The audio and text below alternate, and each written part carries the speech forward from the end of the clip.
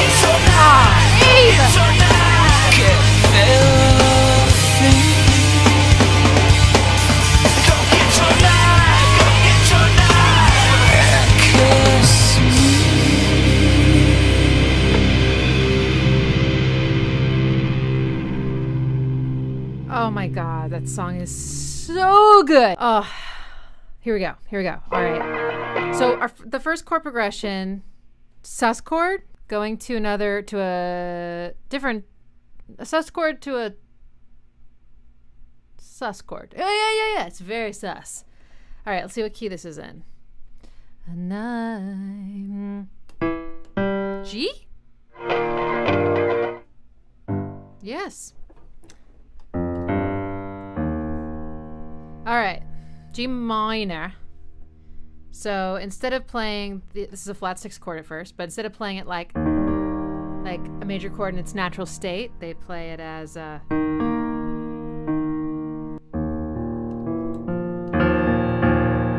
Is that how they're voicing it? There's a lot going on there, actually. Hang on.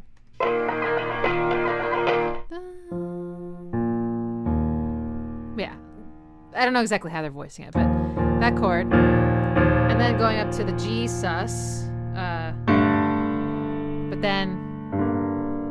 So the reason those chords are called sus chords is not because they're suspicious. It's because they're considered to have a note in them that is suspended either above or below, which sounds weird. I don't kind of get like a note being suspended below. That sort of doesn't track. But anyway, suspended above or below the third. There are sus2 chords and sus4 chords. And sus2 sounds like this. My bad. And a sus4 chord would sound like... I could either do it like this or like... I'll do it up there. So sus2, sus4.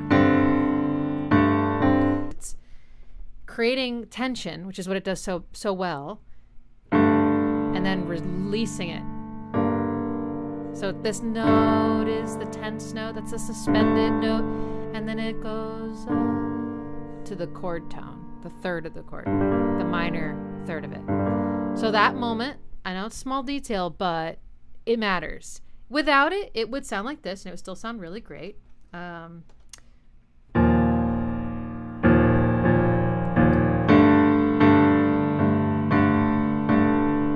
This is me strumming. But how great is it to have the... and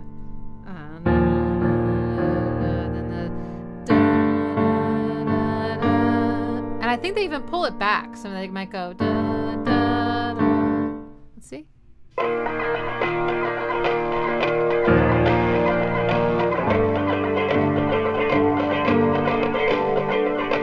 Yeah, they do. So they give you the release and then pull it back to the tension.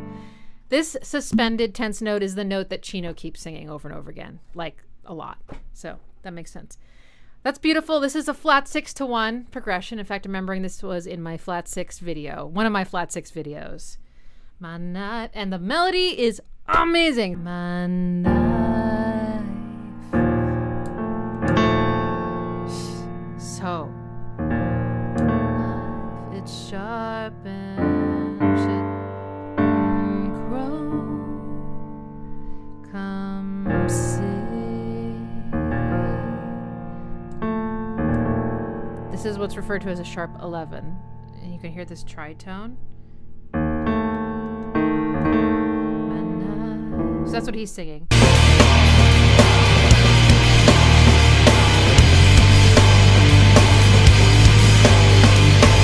So Abe's going kick, kick, snare, snare, kick, kick, snare, kick, snare.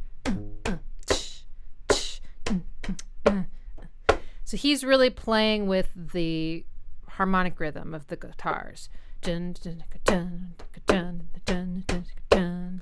See?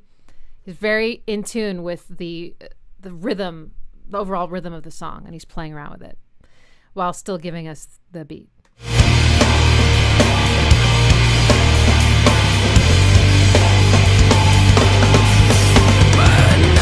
And that fill is gorgeous.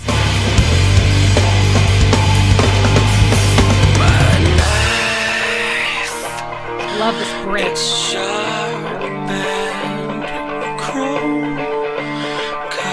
Chino. Inside my bones. love the way it says bones. Love his delivery here.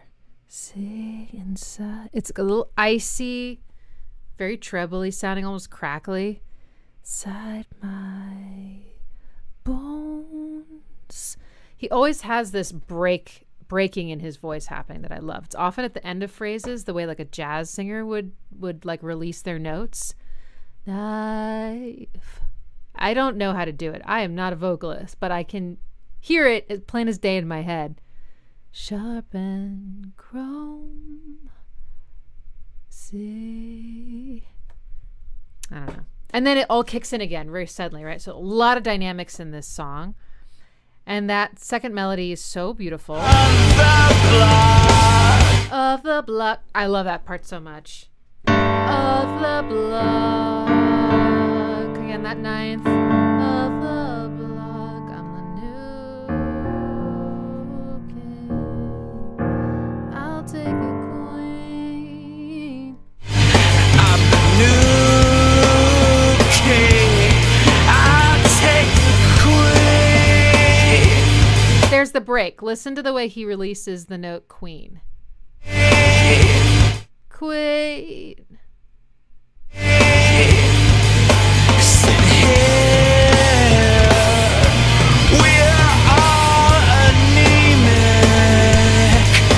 Anemic.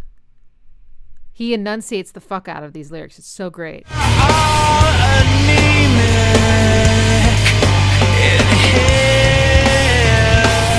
That is so here. Here.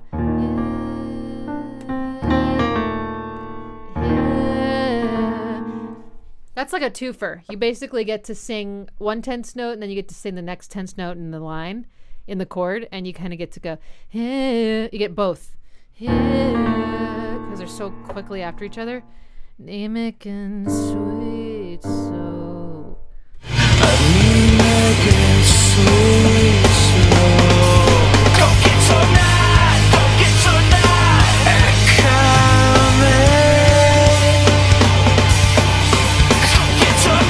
I'm so distracted by the drums. They are so good. Okay, let's just listen to the drums for a second so I can like just let that go. Let's listen to the drums for this chorus. Don't get so nice, don't get so nice, and don't get so nice, don't get so nice, and lay down. Don't get so nice.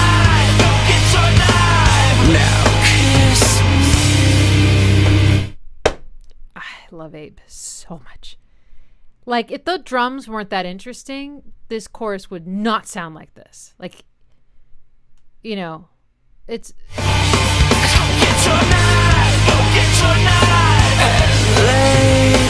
He's got that same syncopation. But then that fill. You can hear him go,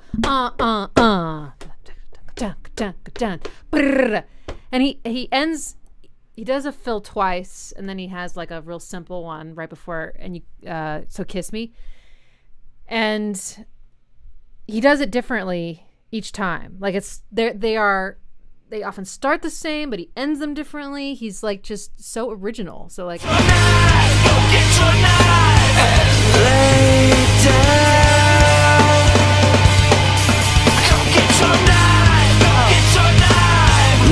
I missed the first fill. My bad.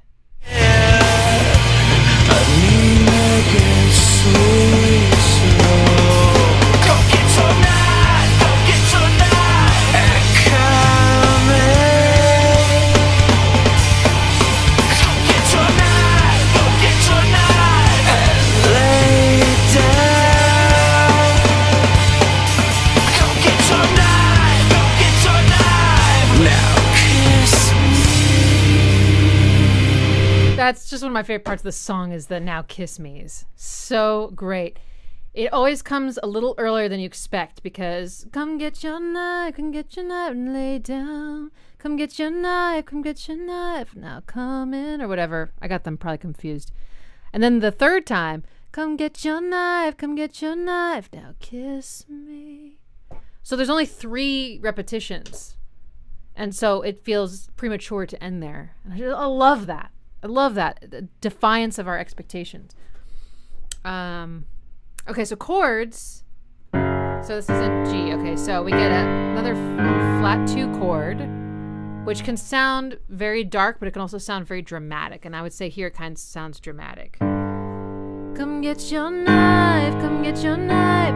Listen to Chino's melody against that chord. He's not singing the chord tones again. He's singing against it. Probably 7ths, 9ths, 11ths. I don't know. We'll figure it out. Come. That's the sharp 4. Knife. Wait.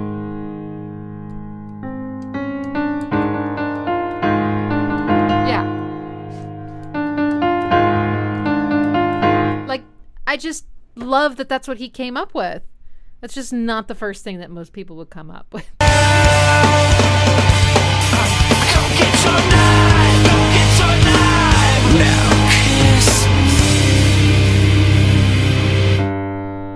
Oh, interesting. So I had this experience listening to this where this chord, where he goes, kiss me, sounded like home, but the other parts are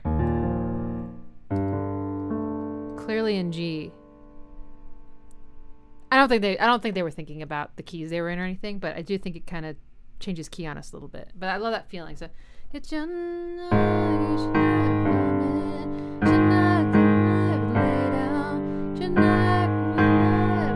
kiss me. That C chord is so nice at the end. Don't get your knife, don't get your knife. Now kiss me. And he's singing the 9th again. Now kiss me. So beautiful. I think I even hear the 3rd. Kiss me. Kiss me. So sad. All right, and then. All right, so then we get the next part, and it's beautiful and amazing. But let's go check out this. Go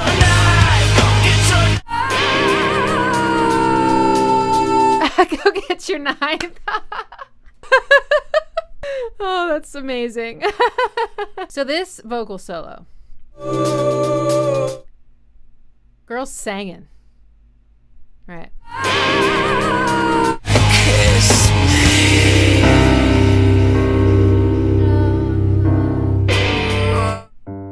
Back to G minor.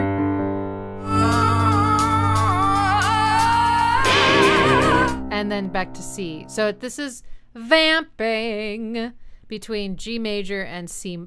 I'm sorry, G minor and C minor. 2 minor chords. It's really beautiful sounding. So we have over and over again.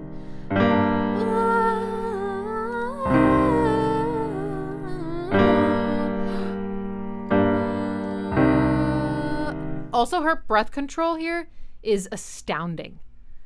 That whole first thing she sings on one breath until she finally releases it with that crackle, that Chino-like crackle, is incredible.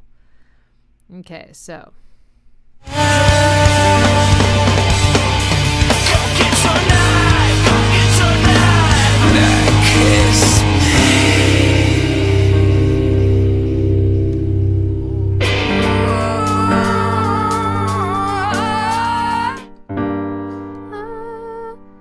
She's also singing the 9th.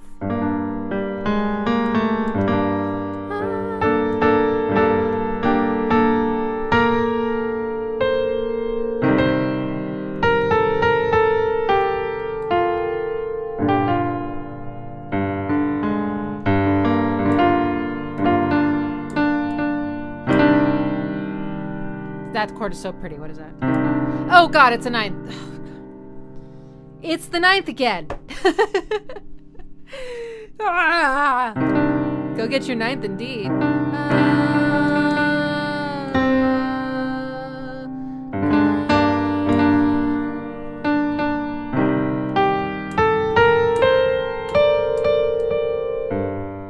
goes,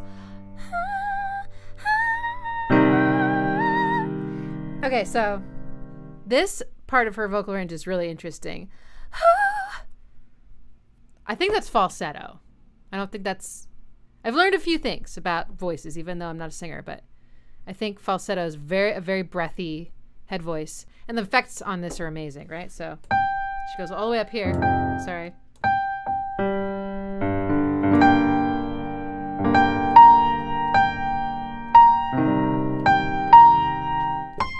On that note, the guitars, I swear, right? The guitars come in and go with her, which I think is so great.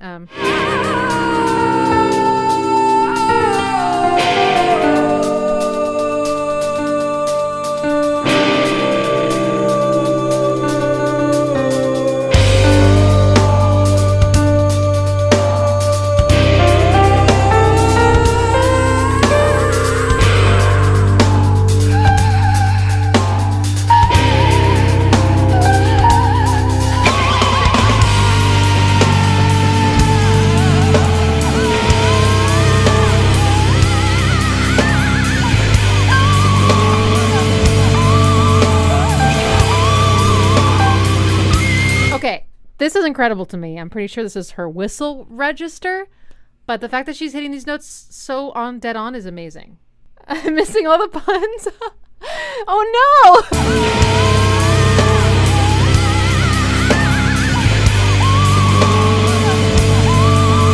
So that's, which is very in the chord there.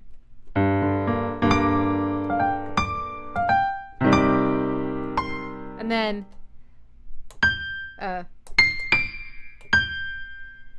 girl goes all the way up to this freaking note. What the hell is that? That's C0, 1, 2, 3, 4, 5. C6? There's only one more C and it's C7. And then the piano runs out of notes. Listen how high that is.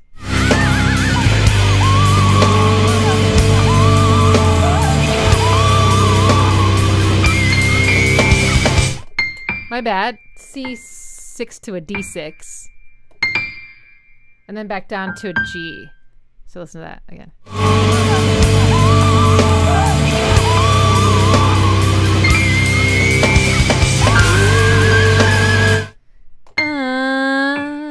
Slides up.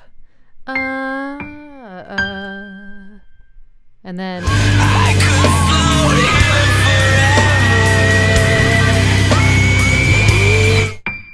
up to the D. That's insane. And then back to G. Okay.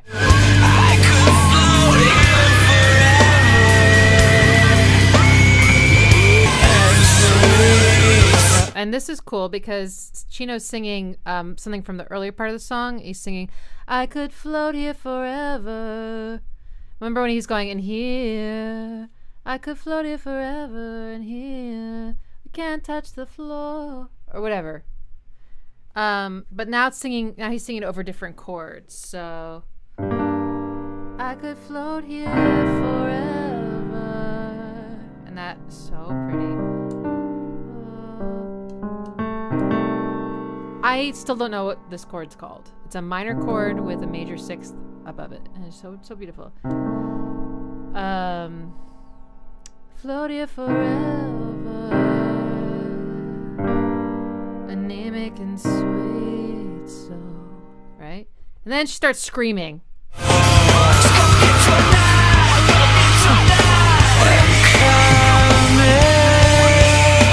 She is screaming in her whistle register. This is incredible. On notes.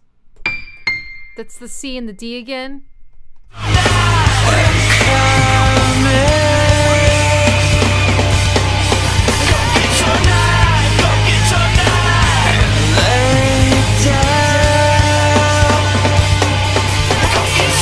Okay, that fill.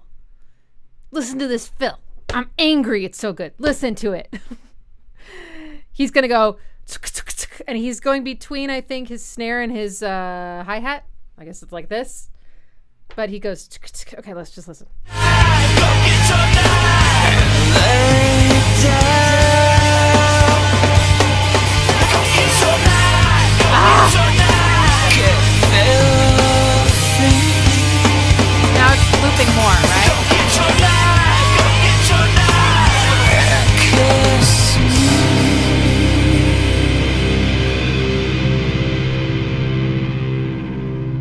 Great tone on that guitar. Oh, what a song. Oh, what a song. Okay, that's it for this video. Stay tuned for the next track on the album.